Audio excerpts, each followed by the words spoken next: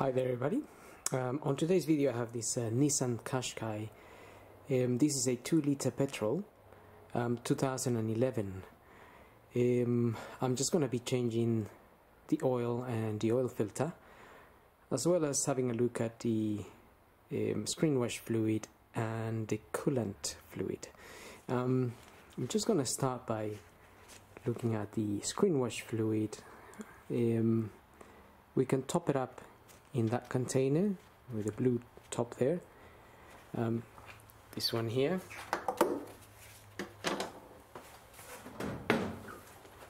You can get any screen wash fluid from any garage or petrol station, ready mixed or concentrated.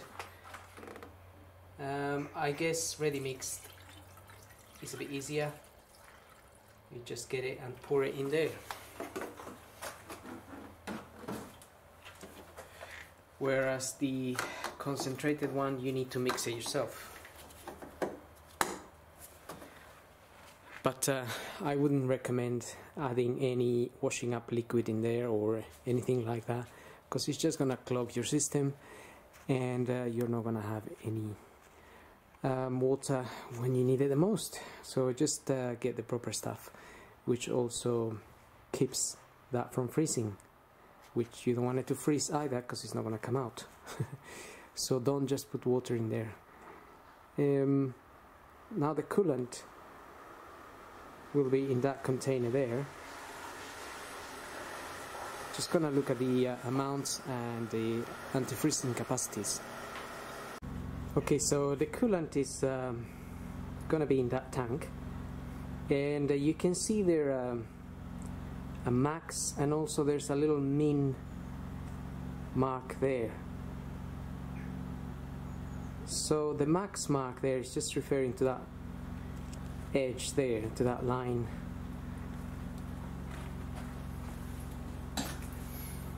To that line here. That's where the max is.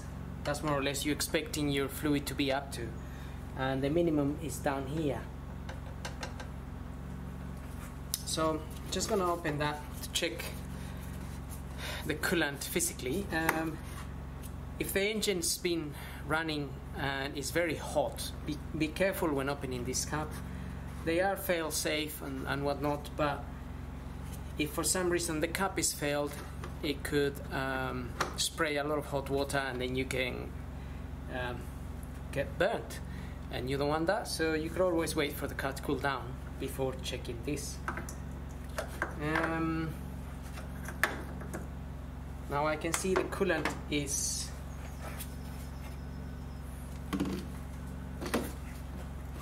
you just flash the light there.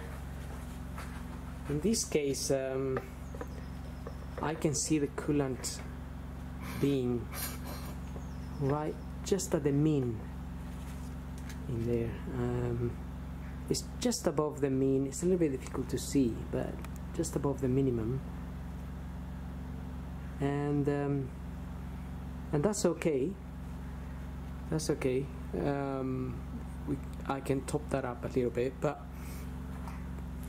that's not anything concerning, because if it was below the mean, then I would perhaps be a little bit more concerned whether there's a leak somewhere or something else is going on.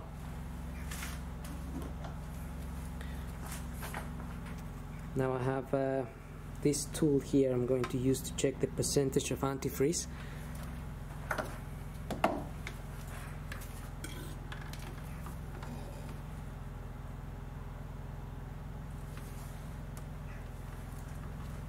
Just looking at this here, I'm trying to just hold it straight there.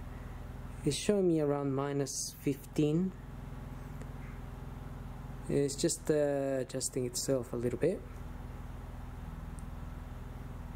So we'll just wait for it to settle.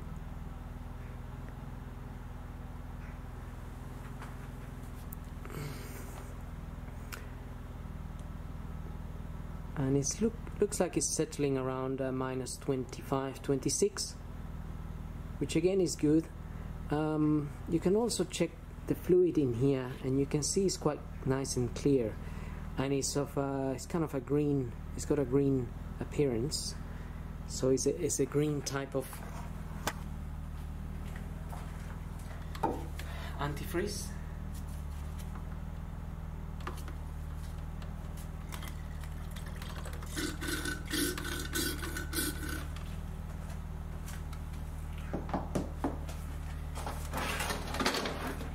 Which I happen to have a little bit here.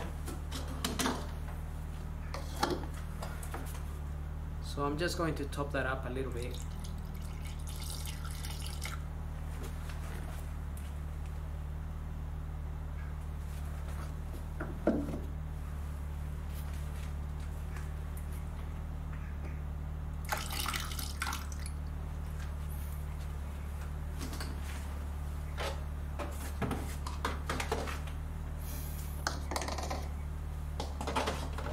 Okay, so now I just have it at the line there, so I'm happy with that.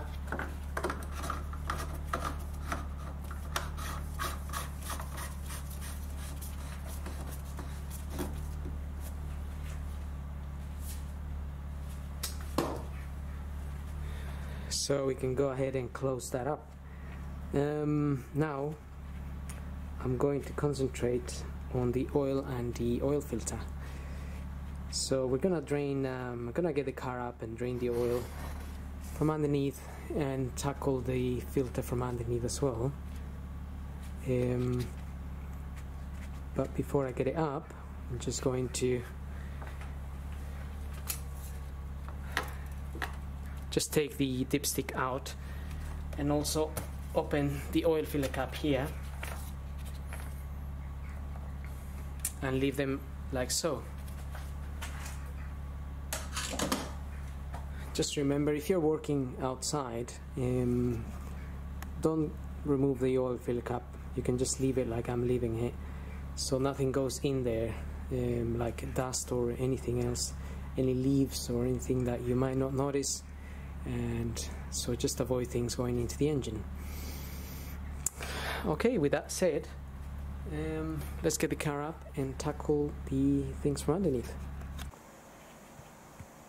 So looking at the car from underneath, just removing these little plastic clips, you pull the center out and you take the clip out. There's 4 of them. I'm just removing this plate here to have better access to the oil filter.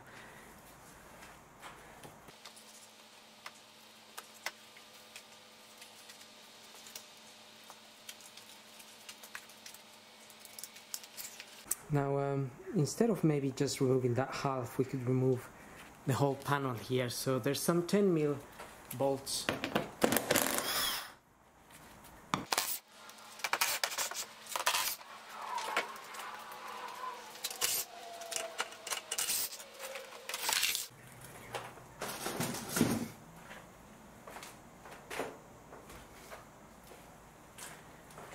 Okay, so should I got the 2 10mm out first and then remove the first cover and then remove the other cover. Nevertheless, that gives us access to the filter, which is just sitting here, and you can see that's an ADN 12112. That's a blueprint as well, and we have access to the sump plug bolt here as well. That's a 14mm.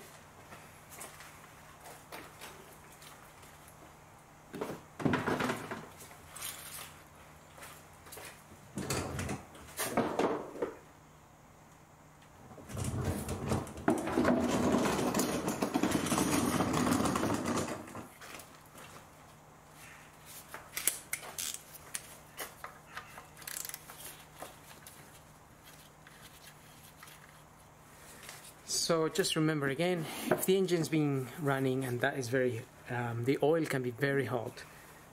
So just be careful not to burn yourself. In this case, it's not that hot. I warmed up the car a little bit, but not that much.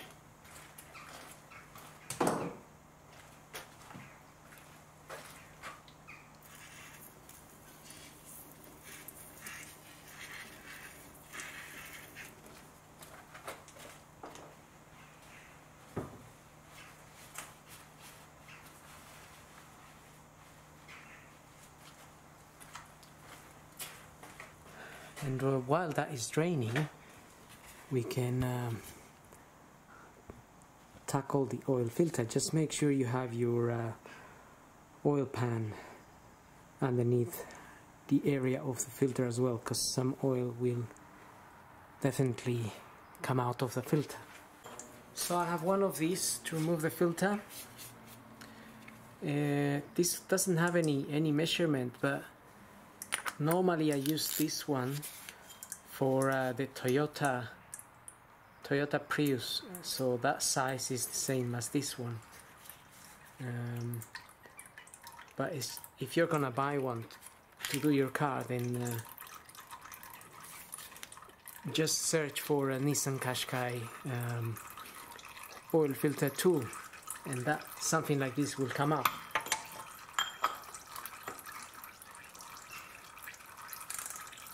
Also, and to be honest, those filters are not really on that tight, so you could remove them easily with something else if you have the room. So I'm just gonna get that off now, and some oil will drip from there.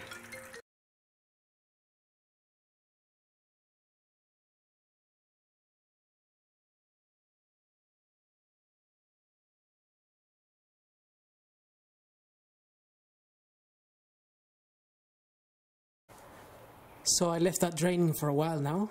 Now I'm gonna put the sump plug back and also the filter. So I have a new copper washer as well. Just gonna change that. You can inspect the old copper washer. Don't always have to change it, but sometimes people reuse it too many times, and then it does become a little bit damaged, and then you can have a little bit of an oil drip there.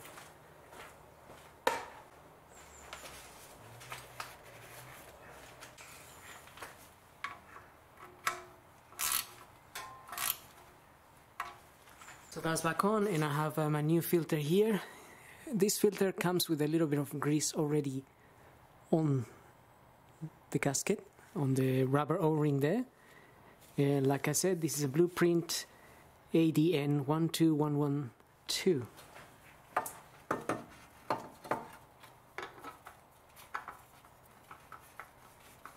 And we're just gonna tighten that by hand.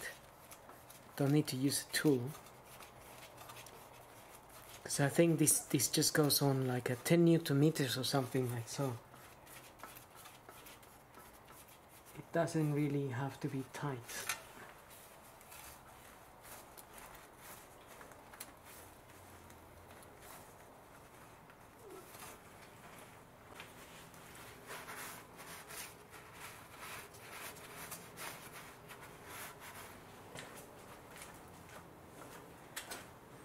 And just cleaning the area there as well, so we don't have any drips or leaks from draining the oil. Now I'm just gonna refit the bottom cover, and then I'm gonna lower the car and we can top up some oil. So I'm not gonna film refitting that cover. It's just a few 10mm bolts and those little plastic clips. Okay, so now we're ready to top up some oil. That will go in that oil filler cap there.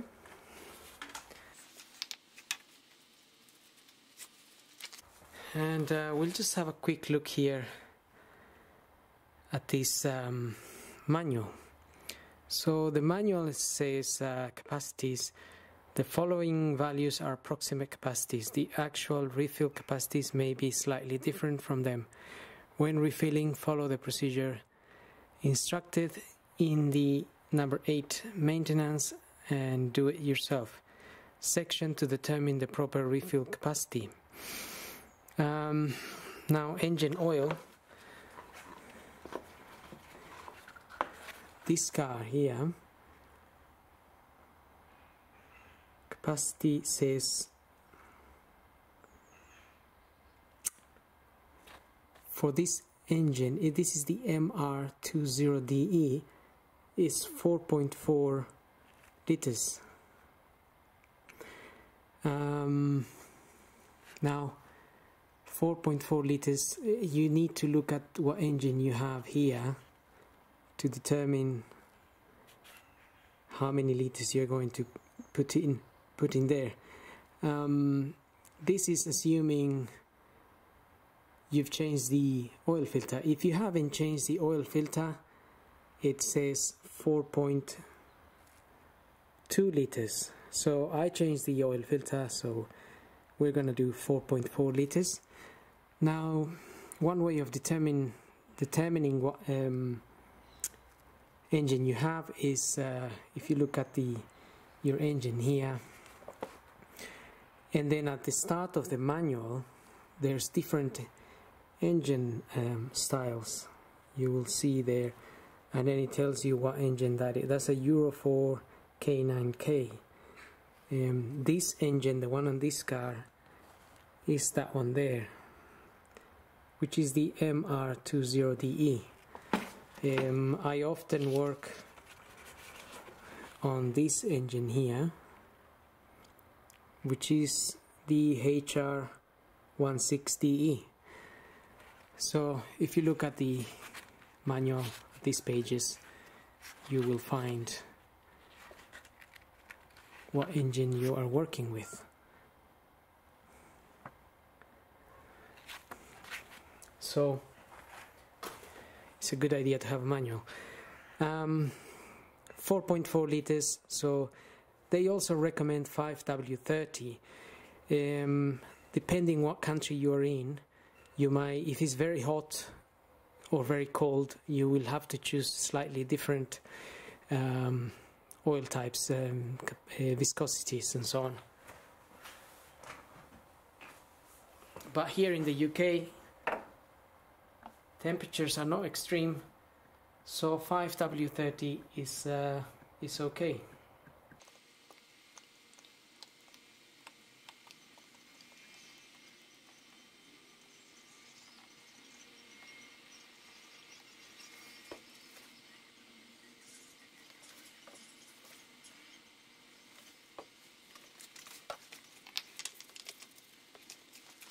Okay, 4.4. And also you can check your dipstick. On the dipstick here we have, trying to get the camera to focus there, we have those two dots, so the minimum will be this dot and the maximum will be this dot. Or you have a H there for high, and we have another letter here. Again, I have to focus here.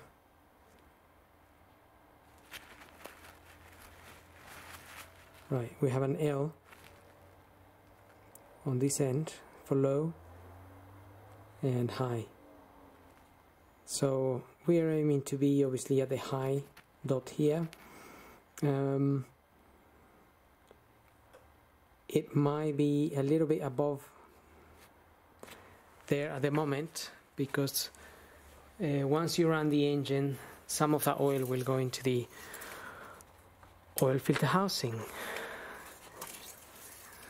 and it will then be at the correct level. But at the moment I expect it to be a little bit on the higher end, I mean a little bit higher than the high, and it is up here. It's covering the H there and it's going up a bit. So once we run the engine, oil will go into the oil filter housing, and then it will drop down hopefully to around the dot.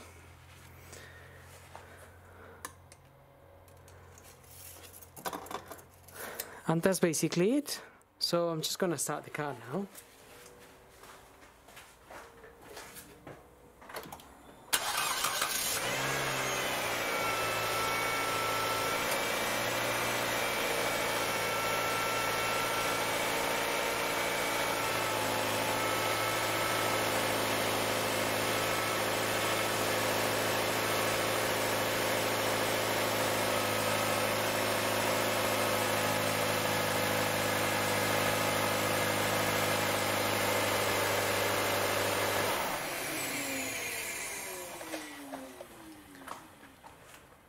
So hope this video helps, and thank you for watching.